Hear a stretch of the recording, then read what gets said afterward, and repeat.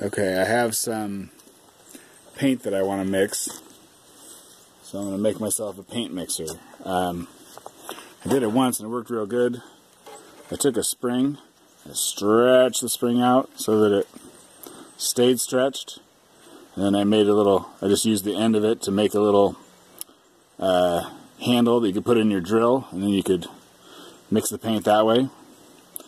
It acts like a screw and draws the paint up from the bottom of the can. I'm going to do this one just out of wire.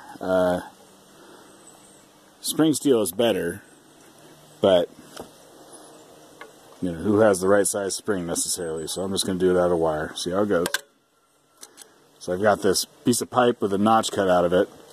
I really should put a hole in it, and it kind of holds wire while you bend it around something.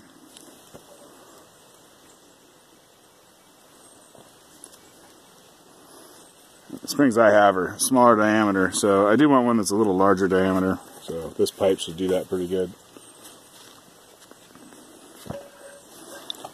Not sure how many wraps I want, maybe, yeah, you can always cut them off, so maybe a little more than you think you need.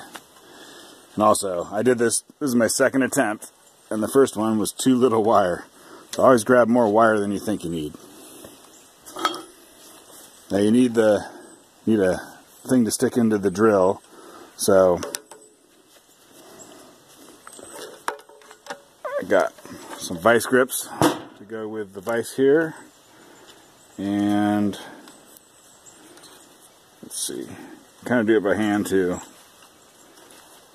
You want to get this part so that it's crossing the exact center, or as close to it as possible, of the spiral. There, that's better. And we'll take our vice grips and grab it so that it is also in the center. And there's our little handle. However off from the center it is kind of how wonky it'll be when you spin it. Let's just try this. I'm gonna straighten it out more off camera, but we'll just try this.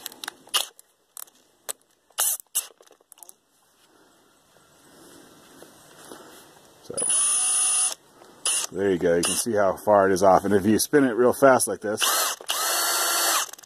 a lot of times it flies over and bends, and you got to bend it back. But for whatever reason, it's working better than normal. Okay, let's try it on some paint.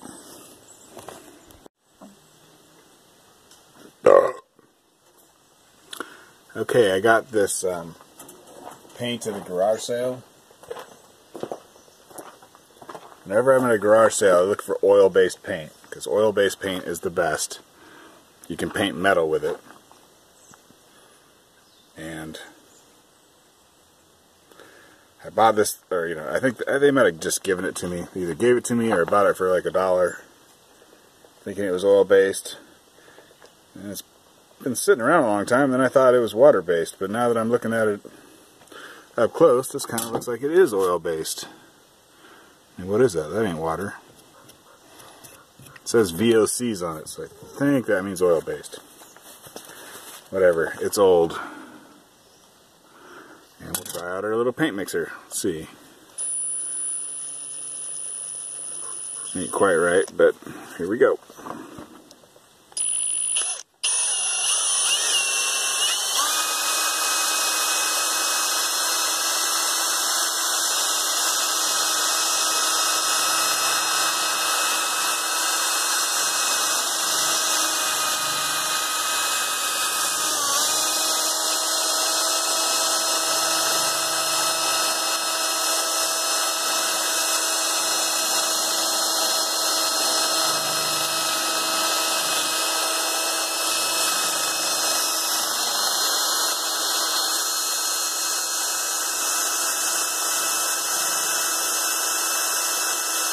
That doesn't look bad to me. I mean, for paint probably 10 to 40 years old, somewhere in there. It ain't new. This mixer's working pretty good.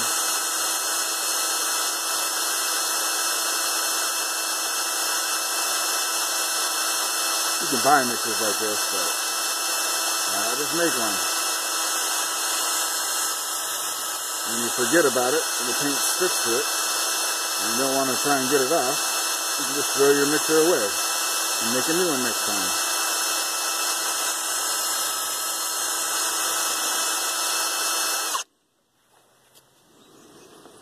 And if I turn on the drill right now, it'll fling paint all over.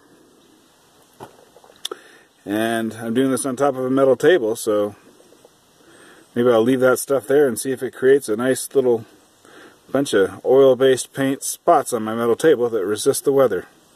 I don't know.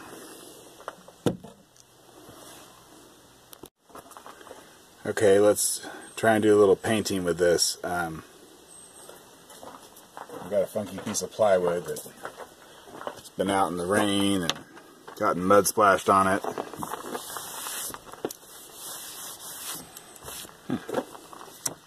And I would like it to be nice and white. That's probably not how it will end up, but I'm not good at painting. I think I'm too impatient. I like to just throw a ton of paint on there and then you get like big drips and stuff.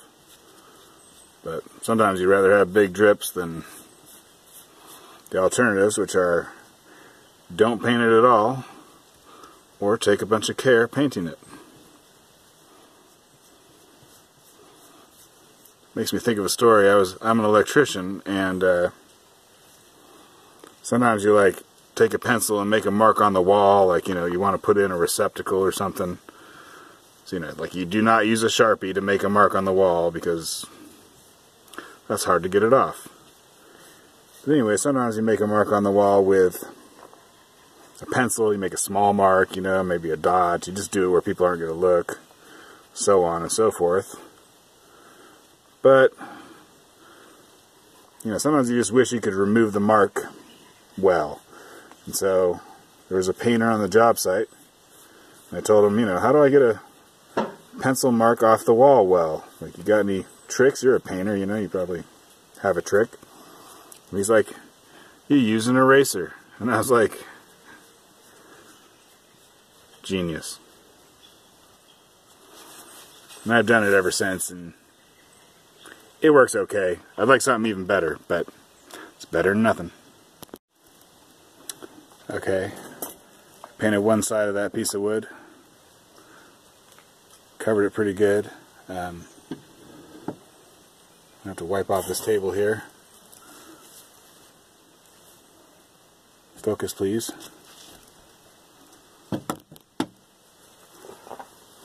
Show you another trick.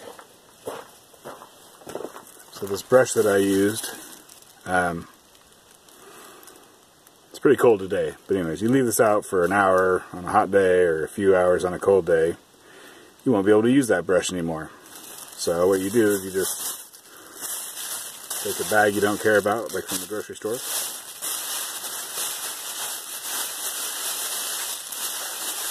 put it in there, and now it doesn't really dry, so you can just go back and reuse that brush.